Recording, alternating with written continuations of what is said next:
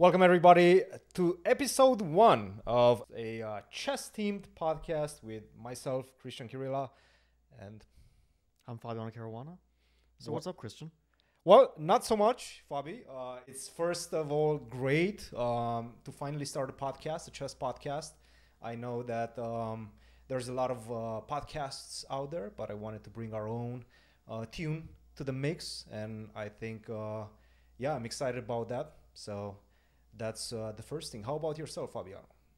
Well, I'm back in the States after it's been a while.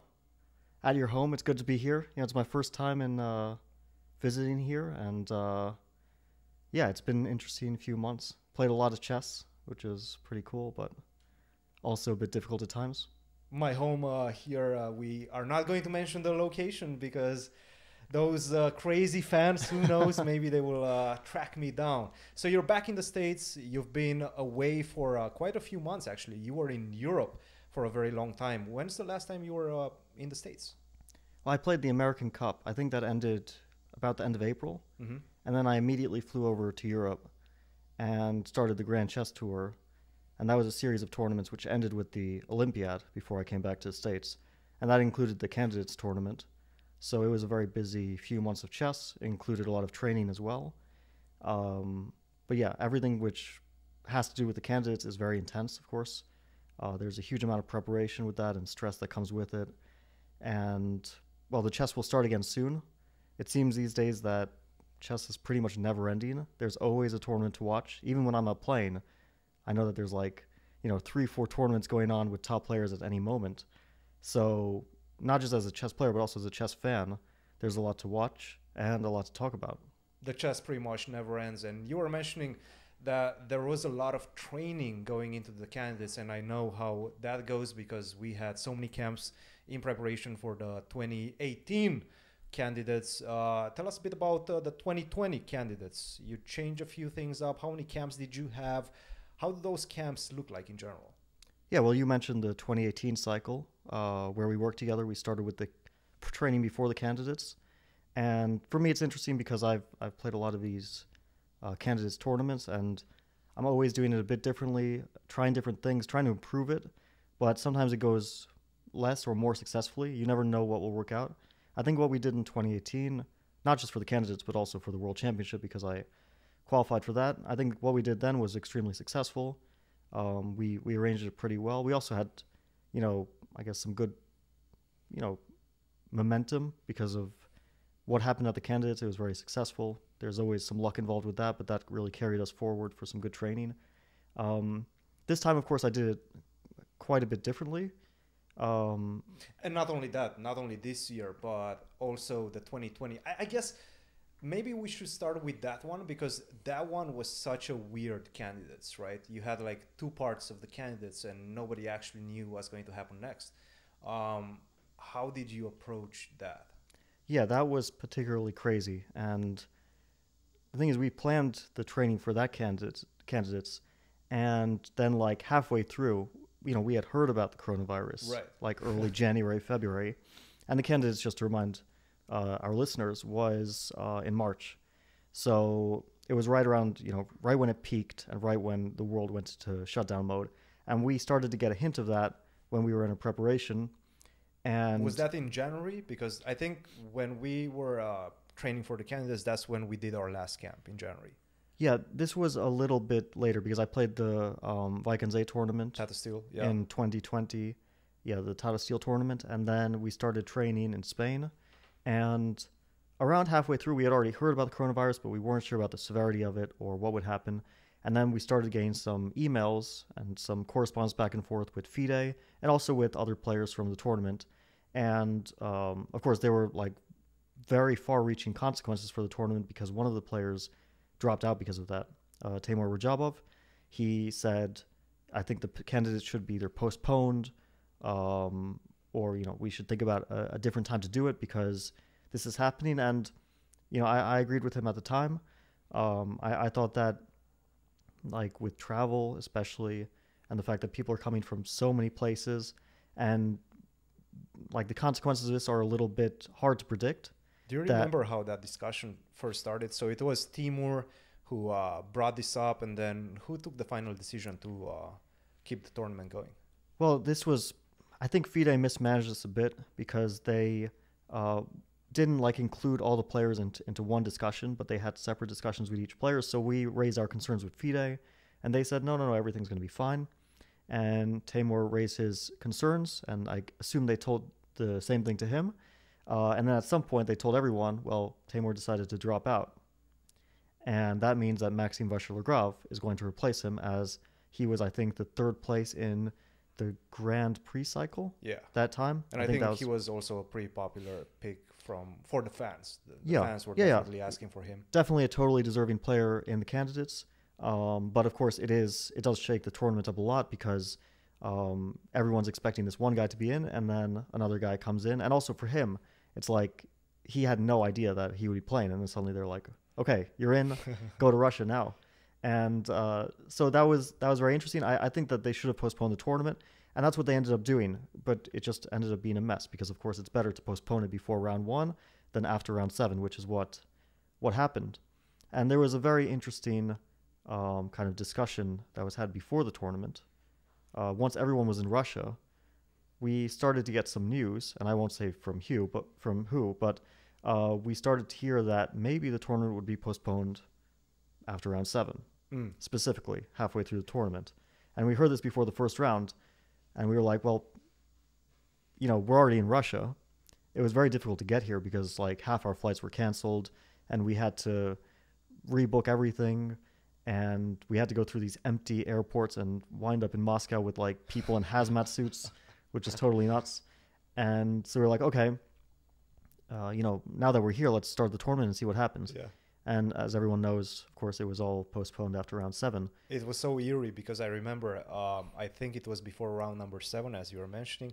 I was helping with the St. Louis Chess Club's broadcast, and I was recording some game reviews, and I was doing them during the night. And then I checked Twitter occasionally, right, while I was preparing the game reviews, and I saw that one of the journalists was just saying that, the candidates was postponed. And I was like, holy smokes, here we go. Yep. So 1 year later, I guess we got the second round of the candidates. But let's move on to the last one. You take us through that. How did you guys prepare? How did you guys feel going in the candidates? Like, how was the experience? Yeah, I think the preparation was pretty serious. It included a bunch of camps and preparation devoted to players. As I assume, I think everyone has the same sort of general approach, which is to think about their openings, their strategy, look at the opponents, try to get in shape, make sure that you're not, rusty or blundering things or hallucinating variations. But there's a lot of nerves, and I felt a lot of nerves before the tournament. And I think possibly I overtrained a bit because it was like work that pretty much led up straight to the tournament. And nerves more than you usually feel, or because obviously with every competition you have nerves, right? Well, and as a professional you kind of learn how to manage those, but even though you know how to manage those and you have a lot of experience going into the event 2-3 days ahead of the event, you still have the butterflies, right? Yeah, I don't think you can remove those. I mean, any like high stakes event, and if you don't have any nerves, that's a bad sign. That's a bad sign. That means either you don't care or you're so scared. Well, I don't know why anyone wouldn't care, or you're just like so scared that you're gonna fail that your body is in like shutdown mode, and let's make sure that we don't have any trauma. Yeah. So like you're telling yourself, I'm not gonna succeed, so let's not put any nerves on it, and that's a very bad thing. So some nerves are good. I wasn't worried about that I was a bit nervy. In hindsight, it was just my energy levels, which I should have been worried about. And, I was trying to get in physical shape, which is what you do to preserve your energy. But, it's sometimes not just physical energy, but it's also nervous energy. And with such a long event and a lot of emotions, and certainly there's always a lot of emotions in these events, like in 2018, I also had ups and downs, but I handled it better, and this time just didn't handle it too well. I mean, the end of the tournament was a complete disaster. There's no like way to sugarcoat it. It was the worst thing that could have happened, especially in hindsight, knowing that second place would have been enough. Actually, that's a good question. Did you ever think during the event that second place would be good enough, or were you just like focused on grabbing first? Well, I was only focused on first, but of course there were always these thoughts that, maybe second is enough, but you can't play for second. Like, let's say once I had achieved +3 in the tournament and Jan was +4, and I had tried to go into like full like risk averse mode, which is still difficult to do, but let's say I had gone in that mode and achieved it and like finished second with like +3 and Jan got +5. And then like Magnus says, well, I'm going to play. Right. Then you also feel kind of stupid, you know? Like, yeah, I needed to take my chances because who cares if I'm second or sixth place. So in hindsight, it would have been it would have been a very good idea, but I didn't know that at the time. And yeah, I think I could have gone into that mode after I lost to Hikaru. That was round 7 or 8.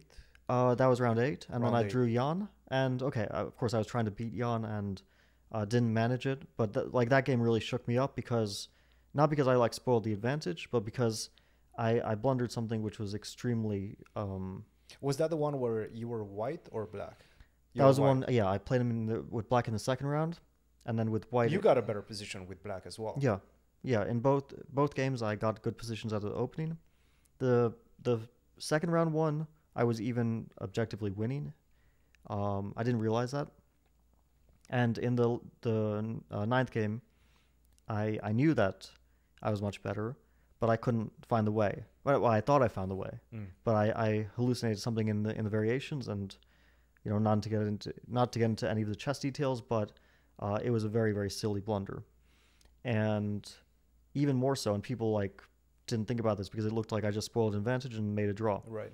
But at some point, I was getting super low on time and also getting a worse position. And I started to think, well, this is going to be the stupidest thing ever. Not only did I spoil a safe and big advantage, but now I might even lose this game. So that takes a toll on you, right? Like psychologically, energy-wise. Yeah, for sure. I was very shaky at that moment. So I kind of felt that. But then I also wanted to beat Duda with black. I was thinking, like, I kind of have to win this game. So it was like my mindset was all over the place at that moment. That was the game where I felt that, you're probably right now out of contention for the first after you lost to Duda. Because at that point, it still felt that if you string a couple of victories together, then you will be just fine. But that loss with the black pieces, and I remember also you were, it felt like you were quite disappointed looking on the camera and seeing everything that was happening. Yeah. Did you feel that way as well, or were you still within contention in your mind? Well, like mentally, I kind of gave up after I lost to Duda. Duda, yeah. Because I felt like there's no way to get first anymore. It's too much of a gap, and I didn't feel like second would amount to anything still. My coach was telling me, well, you still got to play for second because there's still a chance. And in hindsight, of course, he was 100% right. And so that's what I was trying to do. And then against Ding, I got like a huge advantage. But this was just like, okay, that's where I really lost my chances to qualify. Because even if I had just drawn that game, I would still been in contention. I would have been tied with Ding. And who knows? It was 2 rounds to go. It was such a wild event, yeah? Like Rajabov, after the first half, it felt like he will probably end up last. And then he strung together a couple of victories, and then he was almost within like half a points from qualification, right? It was just wild. Yeah. I mean, once second place opens up, this is such a rare, I think, unheard of occurrence. Yeah. I can't even like remember going back in chess history when this happened. Once second place opens up, like anything is possible. But the thing is, like, we were only thinking, and I think most people were still thinking this, that it's like first place or bust. And that was my mindset. So I was thinking, okay, everyone's behind. Like, Jan is on +4 at some point, like halfway through the tournament. Ding is -1. This guy's -1. That guy's -1. It's only I can really catch up to him. That was my feeling. And it was kind of true because he did run away with it. And I was the only one who, at least, like, if I had strung a few wins together, I was in striking distance. But yeah, that we could have been playing for second, that's a whole other story. And I have to ask you, like, how did you approach Magnus's decision, and when were you sure that his decision was final? Did you think about the decision too much going into the event and during the event as well? And do you feel like Magnus's decision was fair? Well, fair. I mean, it's his choice. You know, you can't tell him you have to do something. I guess, let me rephrase that. Fair to let you guys play the tournament first and then tell you the decision. Well, I think he said it in a strange way, which was that I'll play against Alireza. Which to me is strange, because if you don't want to play a world championship match, I fully understand, you know. But did he say that? Did he actually name Alireza? Or? Yeah, that's kind of what he said. Yeah, he didn't say definitively, like, I won't play against anyone, but he was like, I probably won't play unless it's Firouzja. Right. And yeah, I mean, okay, it would be fun to play against Firouzja. I mean, he's an interesting player. He's the leader of the new generation. But he's not like stronger than any of the other players in the tournament. I mean, you know, everyone, candidates. Yeah, but just generally, I mean, of course, we have like rises and falls, and we've seen a lot of players 2800, 2780, 2800 again. Like all these players are capable at that level. You know, we might see Duda in 6 months, 2800, right? So it's not like Alireza was head and shoulders above everyone else, and that's, I think, pretty clear now, right? Of course, he's a very strong player, and I think anyone who won the candidates would be worthy of a match against Magnus, like would be a worthy competitor. But to say like I'll only play against him, it's like, but why?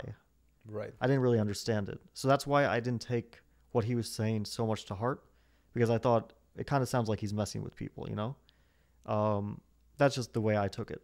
If he had said, I just don't want to play the match, and that's that, then we'd be like, okay, maybe he really is sick and tired of playing a 12-game, 14-game series against the same person. I understand it can get a bit monotonous, and maybe he wants to spearhead a change of format, as he said, like incorporate more rapid, more blitz, whatever. Again, I don't have like any special insight besides what he's said publicly. But I also understand, you know, you were there and you know how stressful the match is, where any mistake is like the difference between being world champion or... Dude, I grew white hair after that world championship match. That was just insane.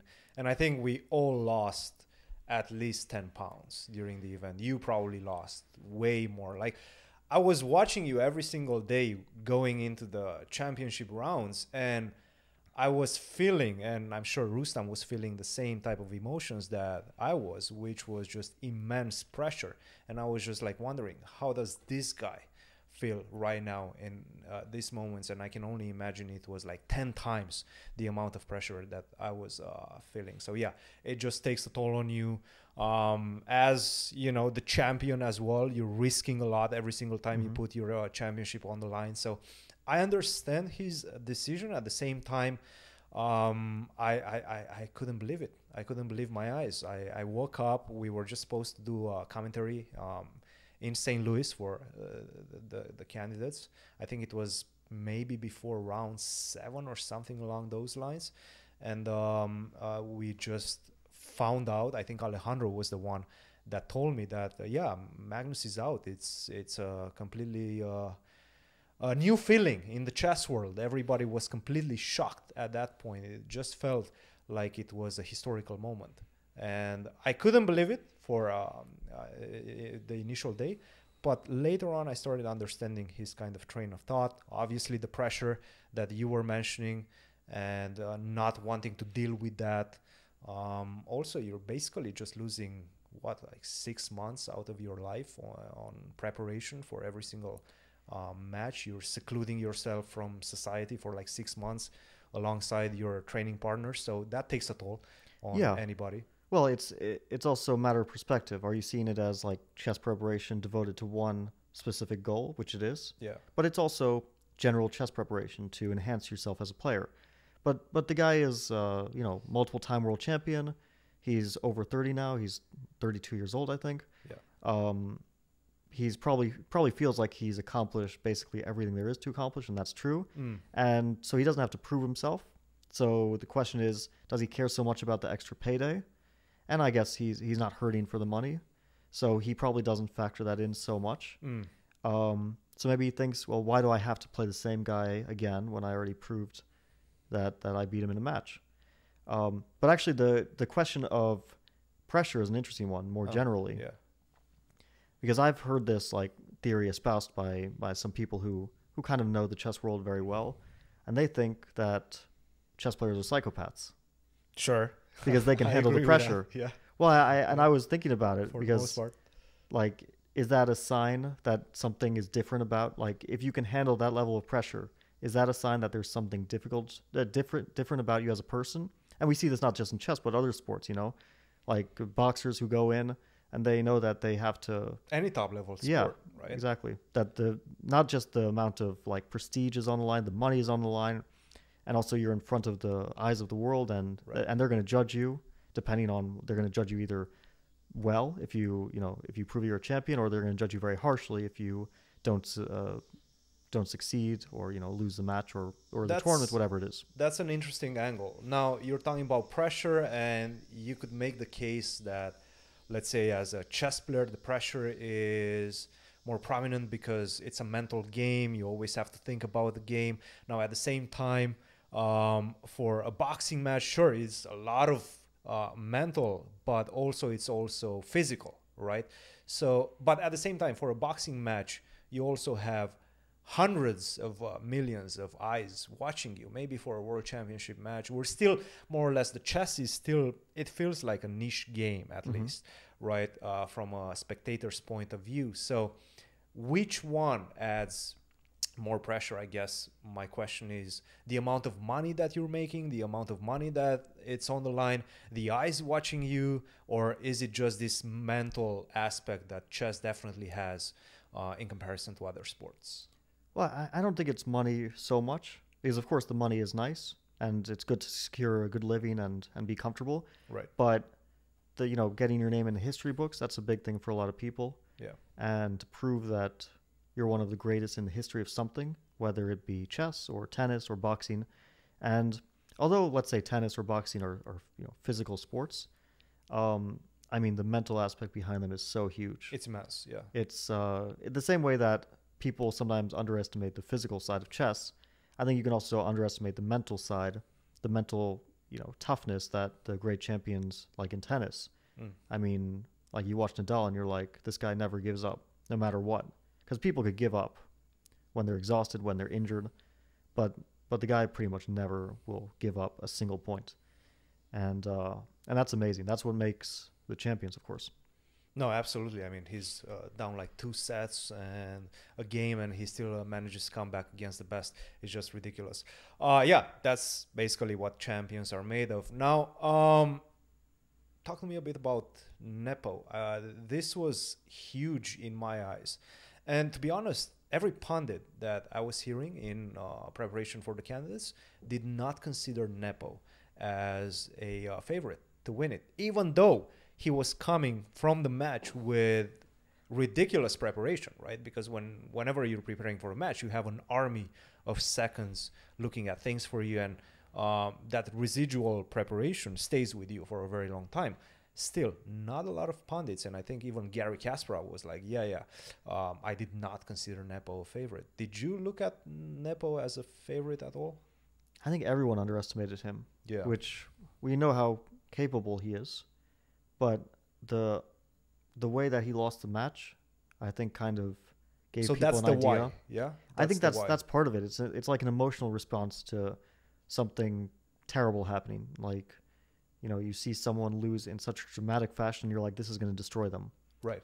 And it's impressive that he came back. I think it was also compounded a bit by how he played this Romania Grand Chess Tour event, and it looked like he didn't care during the games. He didn't play well. He was kind of just throwing his pieces around, like playing very carelessly. Yeah. And it didn't give an impression of a guy who's, about to win the biggest tournament in the world. And I also got messages like during the event, like, well, Jan, don't worry. I mean, he's gonna fuck it up at some point. Right. And okay, I during the tournament, I was thinking, well, I mean, once Jan gets going, he can get super dangerous. This is like really, really dangerous. The guy can start racking up wins, and you never know how that's going to turn out. So I was very worried. That's why, like, especially when he beat Richie. He beat Well, Rapport. he started off with the win against Ding, right? Yeah. With the black pieces. That was huge. That was great for him. That gave him a lot of good emotions going forward. And then he won with black against Richie in round 7. Yeah. And that game really, like, it kind of tilted me a bit. Even though I also won my game, I was like, I'm doing great, but somehow I'm not, like, catching up to this guy. Yeah. And it was frustrating. And so yeah, once he gets going, he's one of the most dangerous players because he thrives on confidence a lot. He has the ability to play like perfectly, but not only to play perfectly, but also to put a lot of pressure because he plays very quickly and confidently. And that's psychologically difficult to handle. So if he kind of like hits that wall, then it can be difficult for him because one loss. It almost felt like it was all it takes going into that second part of the candidates in 2020 when he lost against MVL, and then everything shut down. I think that was a blessing for him pretty much. Now, this same situation did not happen during the recent candidates, right? He just kept going. He didn't lose a single game. He saved some pretty bad positions as well. Do you feel that was like a mixture of luck and just confidence as a whole?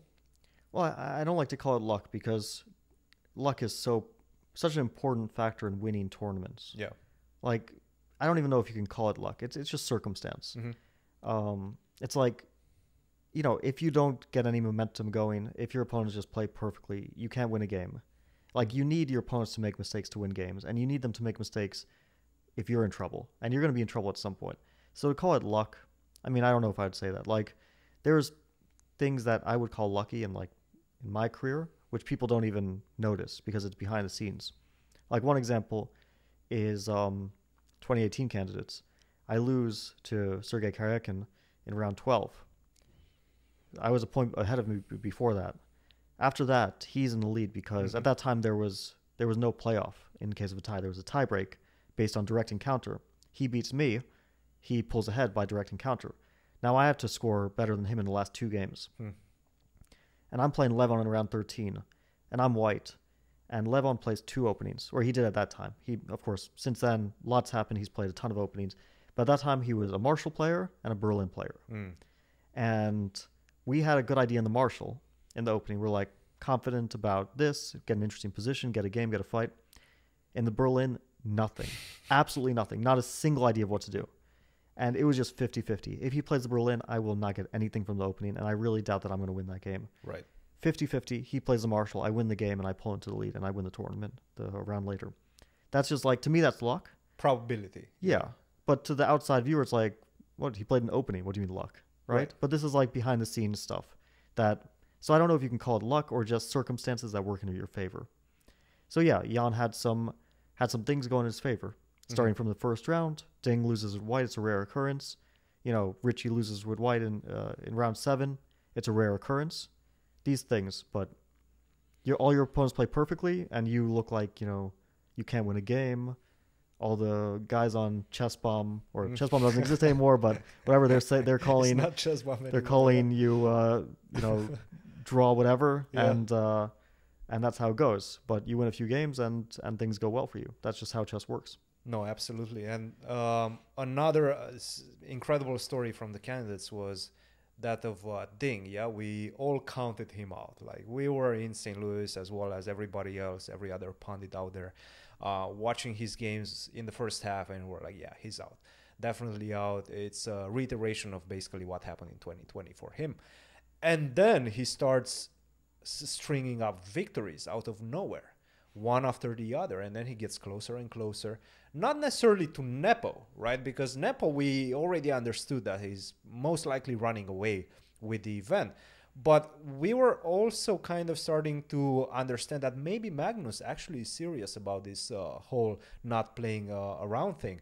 And then you had Naka, then you had Ding, then you had yourself as well, who were in contention. What do you think about Ding? How he got also to the candidates was just simply ridiculous, right? Well, yeah. Okay, so, I mean, we can sum it up with one very clutch game at the end. He beat Hikaru with white in the last round. Super clutch. At that point, he knew well, maybe he didn't know that this will matter. He probably didn't. Nobody knew for sure. Yeah. But this is his only chance. It's like, even if you have like a 20% chance that second place is enough, still that's 20%. So he won a very clutch game against Hikaru. It was a good game. Hikaru, I'm sure, was kicking himself after that game because he missed a golden opportunity to play a match. But he was also mentioning during one of his streams that he believes that if he would have qualified, if he would have taken second place, Magnus would have played the match. Do you think that's the case? I don't believe that at all. I think Magnus took his decision based on what he wants to do. That's it. He's not making his life choices based on other people. If he wants to play a match, he plays a match. If he doesn't, he doesn't. We weren't sure if that's the case or not, and we can debate about whether he articulated. I think he would have played the match. You think he would have played the match? You think so? Absolutely, yeah. I strongly disagree with this. I don't think he would play just to stick it to Hikaru. He doesn't care that much. Yes, you're gonna sacrifice 6 just months to stick it to Hikaru. No, I don't believe that at all. Really? I don't buy that. They might not be the best of friends, but that's about it. I don't think it's just about that. I also think it's some sort of a competition between them, between their fans as well. I know there is a lot of clashes in the chat. Every single chat that you're watching whenever they play against each other, there's going to be a lot of clashes. Now, at the same time, Hikaru kind of has established himself as a very popular streamer, and he amassed a lot of following and whatnot. And I think Magnus sees that. Of course, Magnus, being the world champion, he has amassed a big following as well, a big legion of fans. But at the same time, I feel like there's a competition in that realm as well. And he wouldn't be willing to give up a match to Hikaru, because obviously a match brings a lot of attention to you. Gives you new fans, new perspectives and whatnot. I don't even want to dabble into the money situation, right? But I do think that Magnus would just not be able to sit at home and watch Hikaru, watch his fans pretty much gather all that attention. No, there's no debate that a match for Hikaru would be more beneficial for him than a match for, let's say, Ding is for him. Absolutely, yeah. Because Hikaru can capitalize on this great following that he's amassed, and he's put a lot of work into that, and he's the best and most popular chess streamer in the world. And he's bigger than Magnus as a chess promoter and entertainer because he's put those hours in and he's built his brand. And Magnus could have done that. It's just not his interest. He could have been streaming every day and he would have built up an online presence that's bigger than Hikaru's. But I think Magnus, to his defense, he decided to go against that because he's trying to build his audience through his platforms, through Chess24, through the Play Magnus group, Chessable, and pretty much all these chess institutions, right, that are under his wing. And I think this is his response to Hikaru's popularity. Well, I don't think it has any, because, he bought Chess24 in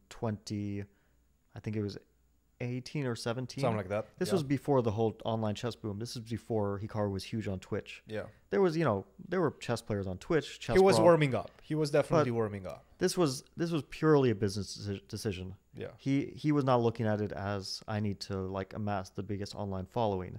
And for him, it's the way I see it is he loves chess and he loves being the best at chess. Mm-hmm. And I'm sure he loves working on chess.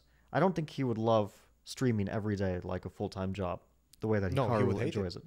And Chess24, it's a platform that is run by people besides him. It's his platform, but he doesn't do the day-to-day operations on that. Yeah. So it's other people who do that work, and he focuses on the chess. So he uses his henchmen to basically fight Hikaru's popularity. Well, I don't think it really has anything to do with Hikaru. I don't think he sees Hikaru as a direct rival, It's they're in somewhat different realms of the same world. Hikaru has cornered the individual chess entertainment platform, because of course there are these mega sites like chess.com, like Chess24, like the St. Louis Chess Club that promote chess as an organization, and Hikaru as the biggest individual chess promoter, let's say, and Magnus, he's the best chess player. These are two different realms. Mm. So I don't think that he conflates the two. I think he just wants to be recognized as the best chess player in the world, and he wants to keep on being the best. So he puts his work into his chess performance. And I mean, we can only speculate on whether he would play. Like Hikaru will say he wouldn't let him play a match. Yeah. That could also just be his way of, not being like too heartbroken. That makes sense. Yeah. A coping mechanism. Yeah, for him as well. I mean, we also need that, right? Yeah. Because it can be very painful to lose. Oh, it's and for sure, I would be like kicking myself if I was in that direct position, because I was in that position, but not directly. It wasn't like one game. It was like I had to play 7 games well to get second place, right? Yeah. Well, for him, it was just one draw at the end. So he was closer objectively than I was. And yeah, going back to Ding, of course, it's remarkable. It's like, because he only played the candidates because of the war. Mm-hmm. Yeah, we can call it a war, the invasion right. of Russia and Ukraine. Like, otherwise, Sergei would not have said all this stuff. He wouldn't have been banned by the ethics commission. A spot wouldn't have opened up, and Ding, who didn't try to qualify, wouldn't have qualified. Like, Ding didn't play the World Cup, Grand Swiss, or Grand Prix. Those were the 3 qualification routes, which, for example, like Wesley played, Levon played, Maxime played. Probably because he was having like huge problems getting out of China. Yeah, I don't know the situation, but he either decided it's not worth it, or he was just physically incapable of leaving the country. I suspect he decided it wasn't worth it because we saw some Chinese players playing, like Yu Yang Yi was playing. Wang Hao. Was Wang Hao playing? He played the Grand Prix, right? Wang Hao. Grand Swiss. Never mind. No, I always no, he didn't. those. He didn't play the Grand Swiss. He did not play the Grand Swiss. I don't remember if he was in the cycle at all, because I don't think so, because he announced his retirement. Oh yeah, but Yu Yang Yi was definitely in the Grand Prix and in the Grand Swiss. Mm-hmm. I remember him there. I don't know if he was in the World Cup. Yeah, but yeah, a lot of players tried, and it's a tough qualification process. A lot of players didn't make it, so yeah, he was probably thinking, well, this is not my cycle to make. I'll try to make the next one. But then he got this golden opportunity. He plays a bunch of games, and by rating he qualifies. So yeah, that was a remarkable opportunity for him to play, and then he gets another this. I mean, I don't want to talk about luck, but for him, let's talk about luck a little bit. Like that was definitely a bit lucky. Yeah, no, absolutely. I felt like that spot opened up, and I felt like that's probably going to go to Ding, and then the next day he started this cycle of playing 4 games a day, or like 2 games a day for like 4 weeks, and amass like whatever he needed, 36 games or something like that to make it. I think it was 28 games. It was just something ridiculous. Yeah, it was a lot of games and compiled into 1 month. He played like 1 month of non-stop chess against his compatriots, and yeah, he gained like 5 rating points. He didn't need to gain rating, but he basically kept his rating, which is what he needed. He basically just didn't have to drop below, I think it was like 2760, something like that. 27, I don't know, because Levon was like 2785 or something. But it was some sort of a formula, right? Yeah, maybe it was. And I don't think that one counted. It was pretty much in the bag unless he did very badly. Now, okay, like FIDE for me, they just like that process doesn't make any sense. If you don't have a rating spot, then you shouldn't have a rating spot as the backup. Yeah. Like if someone drops out, then it should go to 3rd place World Cup, which was Fedoseev. 3rd place Grand Swiss, which was Oparin. 3rd place, my student, yeah, your student. He would have been candidates. No, I mean, we can debate about whether these are this. Of course, Ding is like heads and shoulders stronger than most of the players who would have qualified via these means. And Ding is like fully belongs in the candidates, right? If he makes it, then he's there, and he's as strong as anyone there.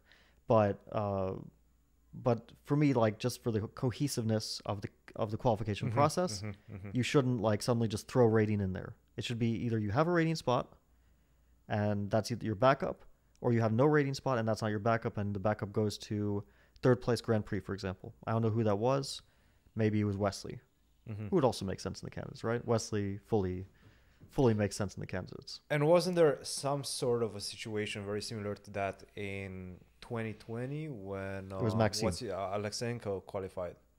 Yeah, well, so that was a wild card. That was a wild card. Alexenko was the wild card. Yeah. But they took him because he basically took the second place. This is actually in the a Grand funny Swiss. story.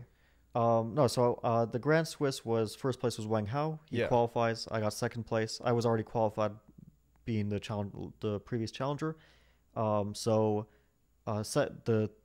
second place didn't matter. And he got third place. Right? But the wild card had to be. So the wild card was going to be a Russian because it was held in Russia. It was held in Russia. So the Russian sponsor would pick a Russian wild card. That means that normally it would go to Sergei Karyakin because he was, or Alexander Grishuk maybe, right, the highest rated Russian players. But it had to be someone who got third place, and I think it was either Grand Swiss or the World Cup or something. And none of these players made it. The only available option was Alexyenko. So he got, I can't remember the place. Maybe it wasn't third place, but it was some place that was necessary, like requirement according to regulations. I think it was third. To be eligible for... He beat Grishuk in the last round. No, he actually beat Karyakin in the last round. Karyakin, sorry. Yes. Yeah. Yes. It was a weird opening. And I guess they both felt they needed to win. So Karyakin plays knight of 3 first move. They sacrificed, one of them sacrificed a piece. Yeah, Karyakin did. It was kind of a crazy game. Karyakin starts with knight of 3. Alexenko responds first move d5, g3, and then he plays this weird knight d7 move. Yeah. Totally totally unknown stuff.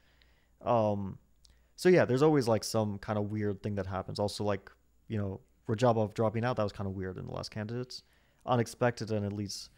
But overall, this candidates went a lot smoother than the last one, because at least this one was finished in one go and not over the course of a full year.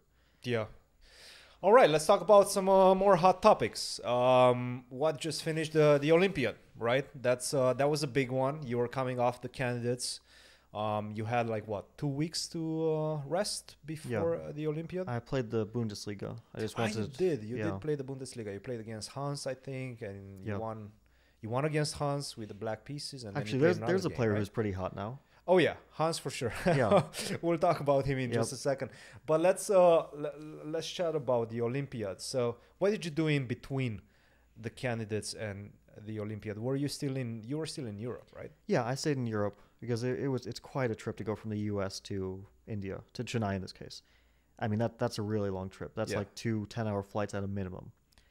And so I decided I'll stay in Europe and have a slightly easier trip and kind of chill. And you didn't play Croatia? No, because I played in Warsaw. We're talking about the Grand Chess Tour, Grand Chess Tour, yeah. Yeah, so I played in Warsaw. I skipped Croatia. I decided just to relax. I didn't really look at any chess because I was a bit burnt out and didn't really feel like looking at chess. And then played the Olympiad, yeah. And probably you had some residual openings from the candidates preparation as well. Now we got to India. How would you assess India? Did you like it? How was India for you? Well, I mean, the tournament was organized as well as could have been, I think. It's still difficult, you know, like the climate and the food and the water and things are a bit maybe difficult for people who aren't from India to adapt to. We were by the beach, which was nice. I got to swim in the ocean, and it was sort of in a resort setting.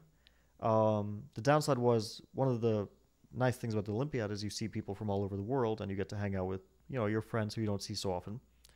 And in India, we were kind of all separated in different hotels, rather far apart. Like, let's say I want to see like the chess bras, right?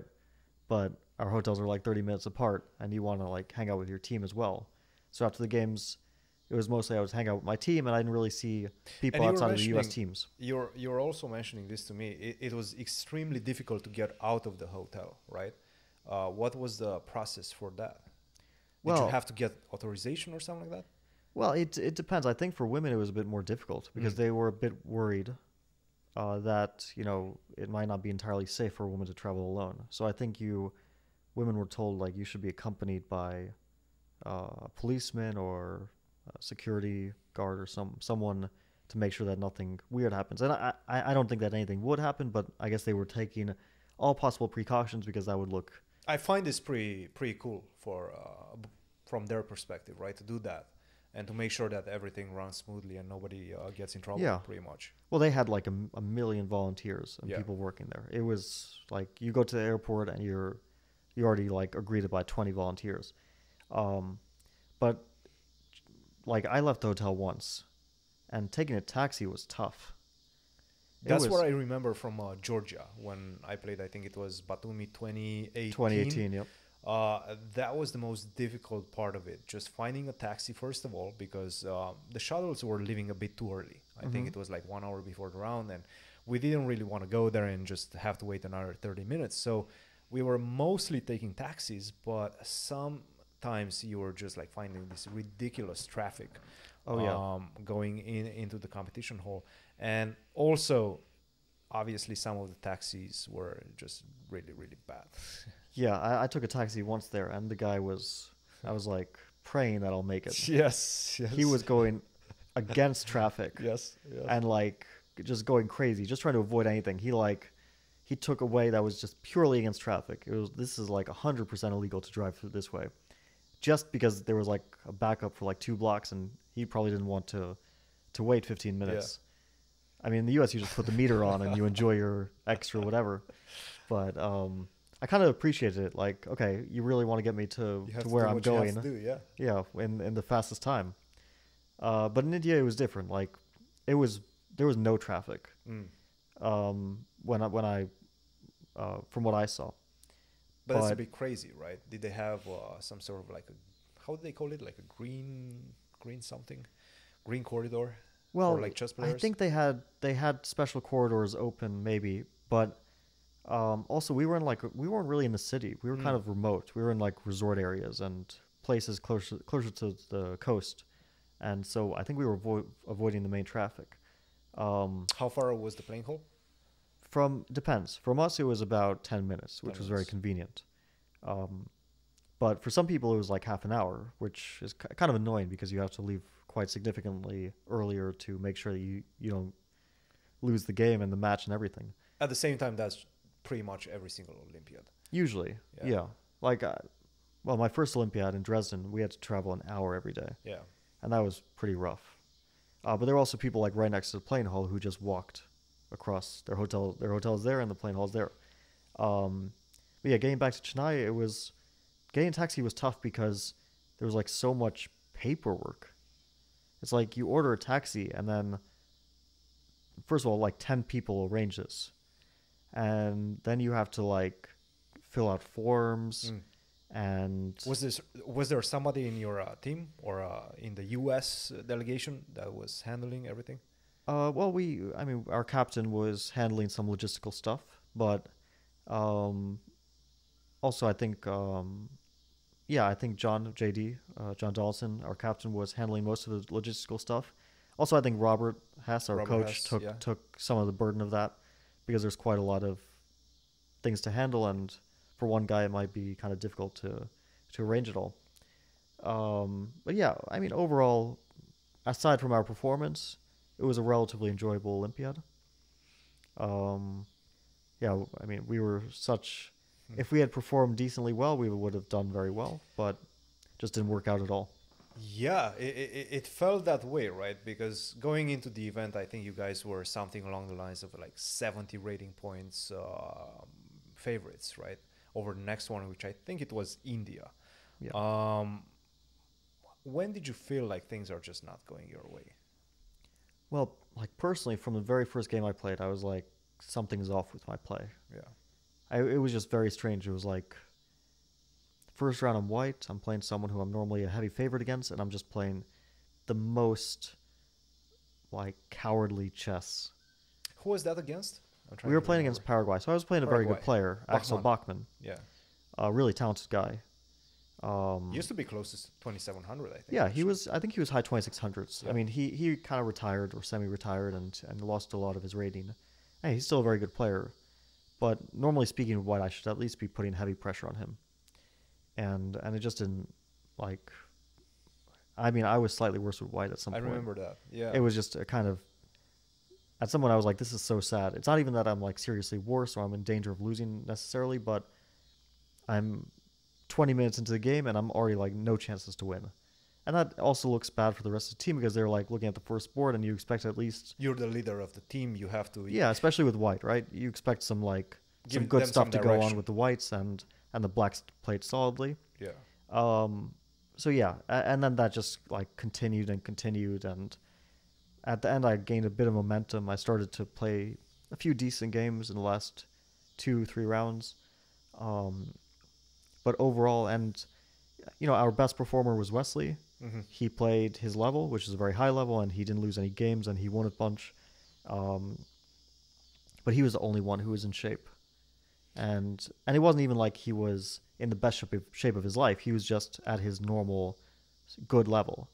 But the rest of us were just struggling a lot. And even so, even with you guys struggling, I still felt all the way until the match with Armenia, I think, that you were within contention. You were within striking distance to actually win the tournament.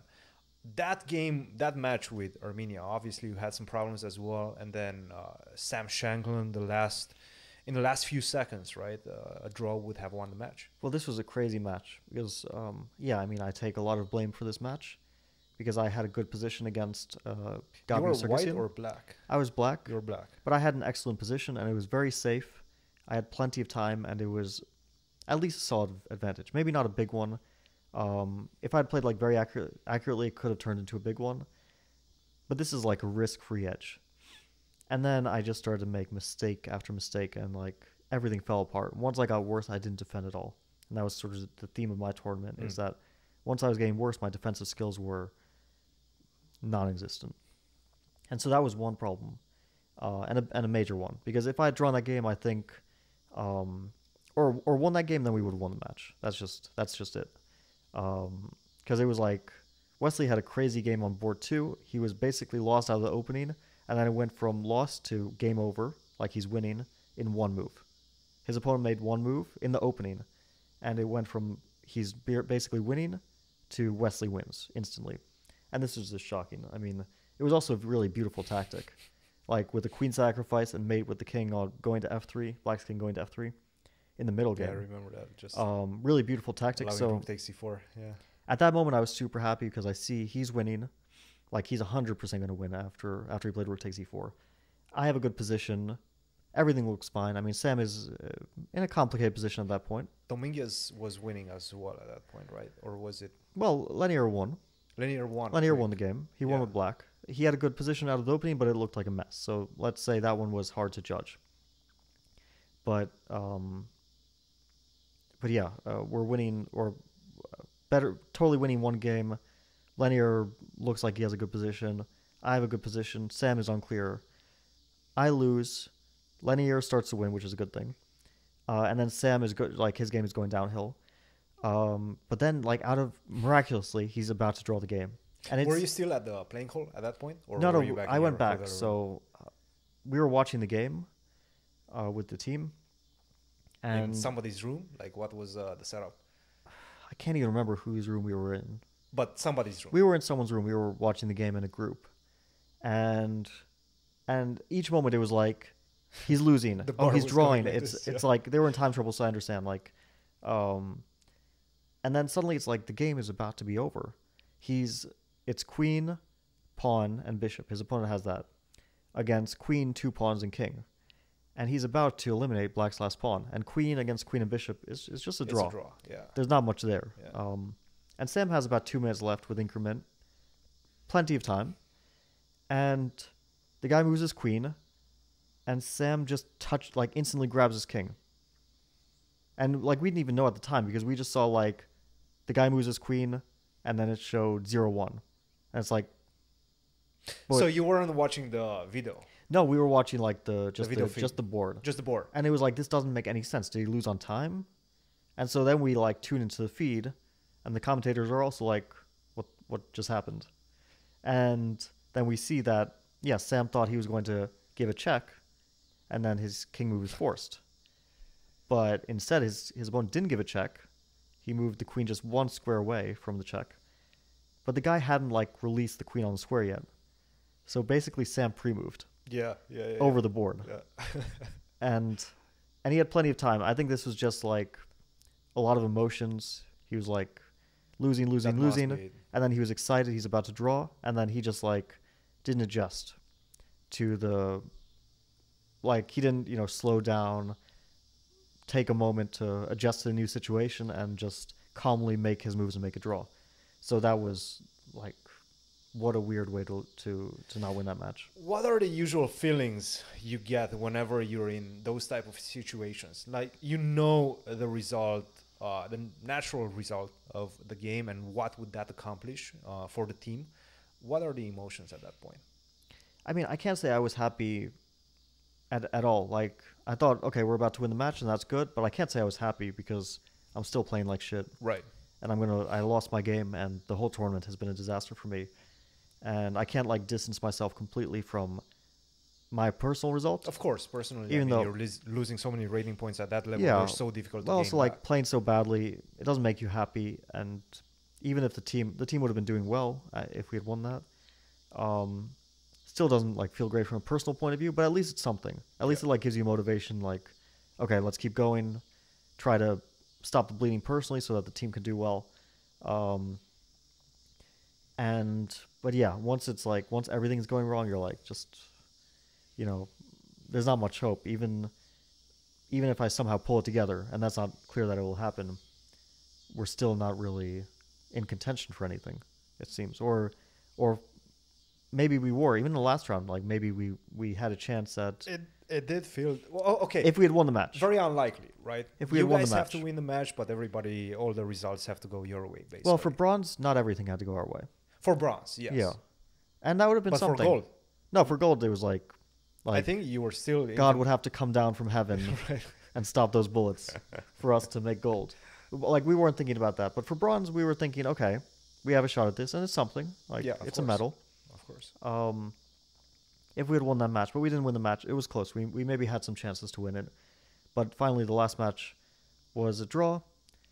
Even if we had won, we wouldn't have made it because the other things didn't go in our favor. But yeah, overall, pretty huge disappointment for us. Absolutely. Now let's get back to more recent topics as well, and happier times. FTX Crypto Cup just finished. We're recording this podcast on August 21st, I think is today. Yep. Magnus just won the FTX Crypto Cup. Prague did really well, second place. I mean, that was just ridiculous. He started off super impressive. I think, was it 4 match victories? Or was it 3 match maybe victories? It was 3 and he lost the 4th. He kind of... No, I think it was 4. Maybe it was 4. I don't remember 4. Exactly. I think it was 4 and then he lost the 5th one. And did he lose a 6 as well? And then he beat Magnus in the last one? But this last one was really impressive because he was down in the match. And then he beats Magnus on demand and wins the tiebreak. That's like... To get second place. Yeah, it wasn't enough. Once they made tie breaks, we already knew that Magnus is winning tournament by points. Yeah. But still, Pragnanda was... But still, I mean, it's not just about first or second place, but to beat Magnus in a match, pretty impressive feat, and as a personal accomplishment for a young player is also great. It does feel like he's a bit in the shadows of, let's say, Gukesh. Obviously, Gukesh during the Olympiad was just ridiculous. Erigaisi also. It felt like Pragananda, I remember him maybe 4 or 5 years ago when he came at St. Louis Chess Club, one of those millennials events, I think it was called. And he was really making waves at that time. And then he slowed down a little bit, or at least it feels like he slowed down a little bit. He's right now 2650 along those lines. And then you have the guys like Gukesh right now, live rating 2730, I think a bit less because he just lost the last couple of rounds at the Turkish Super League. But still, there's a ridiculous amount of talent in India. The crop of players coming up from the new generation is just off the charts. Now, how do you see this race between Pragnanda, Gukesh, Erigaisi, and so on? Who's going to take the cherry? Well, it's possible it's not just one of them, of course. I don't think that all of them will be top players. And also, we have to include Nihal Sarin. Nihal, exactly. In that group. Yeah. Also around like 26, 60 or so. Yeah. A bit less than Gukesh. Well, and I quite think a bit around less than 16 also. Right? Yeah, I think he's around the same age as Pragnanta. He's like very known for his blitz and rapid prowess. Super good, super talented. He's been playing matches against like, Wesley and taking them basically down to the wire, in blitz and rapid. So definitely a great player as well. But I think it's just difficult to judge with these young players because sometimes like everyone has their own individual progress, and sometimes people like rush to, like the great heights, nearly the world's top, like Gukesh is doing now, and then they slow down, and then some players kind of take it more sporadic, a slower approach, and then they make like a big jump to the top level. Like let's say Levon Aronian is one of those players who, he made his jump to the top when he was I think in his 20s, right? Which seems very late now, but yeah, it's hard to say. Like Wei is an example. He is sort of a top player and he's really strong, but he was like 27-30 at like the age of 15, 16. Exactly. Yeah. And then he's basically the same rating now, which is like, 10 years later. So hard to say, of course. I mean, some of them will be top players from that crop that you mentioned and Nihal Surin. One of those guys will be top player, a genuine top player. One of them will probably even at some point be a world champion. Like you have good odds considering there's a lot of good players there. But all of them and which ones? All right. Well, we're playing the stock market right now, and these guys are your potential picks. Who are you going to put your money on to make it 2,800? Let's not say world champion, 2,800. I would probably. How many can I pick, or what can I put them in like an order? Yes. If I had to pick one, but one big horse. If I had to pick one, maybe I'd pick Eric Gaisi. Eric Gaisi. I might like go out on a limb there, pick one of the older guys. Oh. Because his chess is incredible. If I had to pick like them in order, I would probably go Eric Gaisi, Pragnanta, Gukesh, and Nihal Surin in that order. But Gukesh is the highest rated right now. Yeah, but you don't feel he has confirmed yet. It's, huge Olympiad. Tremendous Olympiad. Ridiculous, yeah. But one event, I just don't want to like put too much weight on one event. It's like the hot streak is a bit too hot. You want to see more of that like consistent level, which he might show, but I just wouldn't put too much weight into one event. It's just too like... chess is too volatile. Things can always... There's normal ups and downs.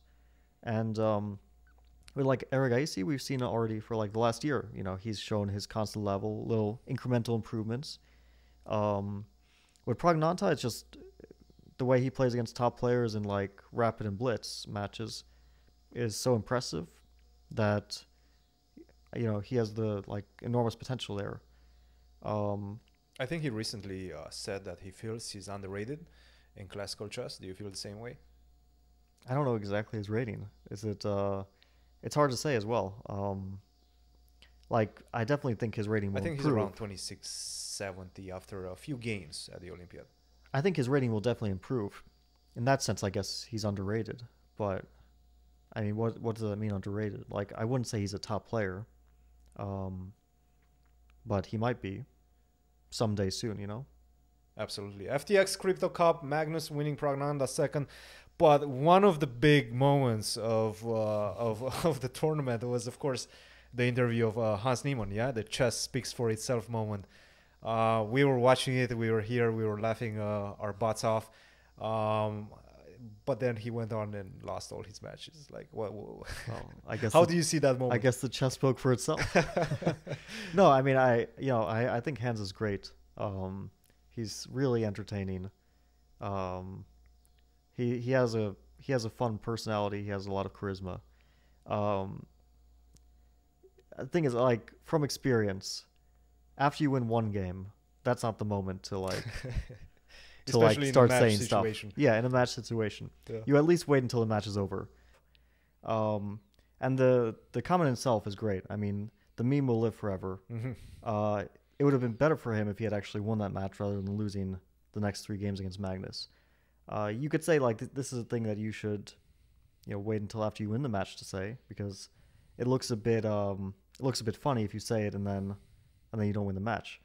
And he could have suspected that it's not going to be so easy to walk all over Magnus just because he wins the first game, right? Especially in these matches, I think like comebacks are so likely, so commonplace. But still, it's a great meme. He's going to have to deal with a lot of trolling now, for sure. Especially considering that the other matches didn't exactly go in his favor either. I love it. Now, do you think he actually prepared this beforehand? Do you think he plotted at night before the event started? Okay, what's a good one-liner I can throw in if I beat Magnus? I think he definitely had it planned. But I think he probably had it planned for if he wins a match. But then he got ahead of himself. He got a bit overexcited. You know, he came in with that too early. It happens. But yeah, it's still a great line. But yeah, this was definitely something he had planned. And also the walk-off camera, ignoring the reporter's question. And the guy's like, Hans, please go. Answer me. Don't go. No, that was just insane. I mean, I was laughing my ass off, and we were here enjoying the moment. Now, the problem with that, as you mentioned, is that if you don't win, you have to deal with the trolls. But the flip side of the coin is that I do feel like you have to take some risks occasionally, and you just have to, even if it doesn't go your way, you still have the one-liner that's going to live forever, and nobody else is going to be able to steal that from you. You can still sell 1 million shirts with chess speaks for itself. I'm sure everybody, you will have a good game at the Singfield Cup, let's say, and you're going to be like, yeah, the chess. You always have a few good games here and there. The chess speaks for itself. But I think this is like, so we saw Mike Tyson recently, right? And his old interviews. Yeah. And like he gave the greatest interviews, but he was also the greatest champion. Yeah. And it has a very different impact when you say some crazy stuff, like I got tiger's blood and I'm the greatest, and there's nobody as vicious and ferocious as me. Right. And it has a different impact when you actually prove it, rather than when you're just saying it and hoping that the results follow up. So I think it's great to say that, especially if you have the confidence to back it up, and you take a risk on that, you know. But history judges these things. Absolutely, no. And I think the next few tournaments are going to be crucial for him. Just because if he manages to pull together and, let's say, string a couple of good tournaments, get over 2,700 and kind of confirm the fact, because the guy was like 2450 2 years ago. Yeah. His rise was just simply ridiculous, and now he's close to 2,700, one of the most hyped up players, right? If he manages to confirm that, I feel, it's going to speak for itself, basically. Yeah, I mean, the guy has, with confidence, and I think he has passion for the game, he's gotten pretty far. He's made a lot of improvements. I don't know if I would like bet on him becoming a future world champion. I would more likely bet on him being one of those like sporadically very successful players who's a bit uneven, which is also like you can get far with that too. You don't have to have complete consistency to make a great chess career, but that and we'll see that he's still really young. Like he doesn't look it, but he's like 19. That's so young. That's like the start of your career. I mean, nobody really has big successes before that age. Like when I was 19, yeah, I mean, I won a tournament here and there, but nothing really major. Even like when Magnus was 19 and he was, one of the best in the world. Yeah, he had won a few tournaments, but major successes, they come a bit later into your early or mid-20s. Yeah, and he definitely needs to be able to shrug this, let's say, bad event off, right? You said the one-liner, but unfortunately for you, you lost all your matches after that. That must take a toll on you, right? And you have to be able to shrug it off. But the way I don't know Hans as well, but from what I know about him, and I met him a couple of times, from what I've seen, I think he is quite strong mentally in that regard. So I'm definitely looking forward to see him at the US Champs. I think that's the next big one. That's going to be in October, and I'm sure we're going to be talking about that as well. And that's one where you give interviews after every game. Exactly. So there will be a lot of fruitful opportunities there. Absolutely. Yeah. That's an exciting one. And we'll leave it at that because we'll be back next week. This is going to be a weekly podcast, or at least that's the plan for the moment right now. What's coming up for you right now? What tournaments do you have? Well, the St. Louis Rapid and Blitz starts pretty soon. I'm also thinking about trying to qualify for this Chess 960 World Championship. There's a lot of online qualifiers. I have like my reservations with those because a lot of money is on the line, and I don't know how much you can like weed out potential unfair play. Mm. So I definitely have my my reservations about playing a huge online qualifier with everyone playing with a lot of money on the line, a big qualification spot for 450 grand in prizes in the final 8 players. I'm a bit worried, but I still might give it a shot. We'll leave it at that. That was a lot of fun. We'll be back next week with the second episode of Chess Podcast. Until next time.